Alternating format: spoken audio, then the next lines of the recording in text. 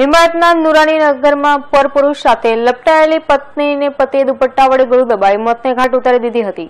Love letter મળતા પત્નીના અફેરના ભાંડો ફૂટી ગયો હતો. પત્નીનું મર્ડર કર્યા બાદ પતિ નાઈને નમાઝ પઢી લિંબાયત પોલીસ મથકે હાજર થઈ ગયો હતો. પોલીસે હત્યારા પતિની ધરપકડ કરી હતી. પોલીસ સૂત્રો પાસેથી મળતી વિગતો પ્રમાણે લિંબાયત મીઠી ખાડી ખાતે નુરાની નગરમાં રહેતો શેખ યાબૂબ શેખ હમજા શેખ એમપીના બુરહાનપુરના વતની છે. યાકૂબ કાપડ માર્કેટમાં સાડી કટિંગનું કામ કરે છે. પરિવારમાં પત્ની સમીના અને 3 સંતાનો છે.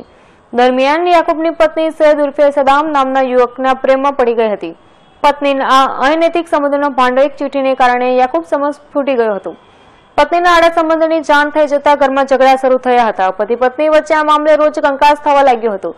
દરમિયાન ગત રાત્રે ઊંઘ નહીં આવતા મળસ્કે 4 વાગ્યા સુધી યાકૂબ ઘરમાં ટીવી જોતો હતો. આ દરમિયાન સમીના ઉઠી જતા પતિ યાકૂબ સાથે ઝઘડો થયો હતો. પર પુરુષ સાથે લપટાયેલી પત્ની પર ભારે ગુસ્સો હોય આવેશમાં આવી યાકૂબે દુપટ્ટા વડે પત્નીનું ગળું દબાવી દીધું હતું.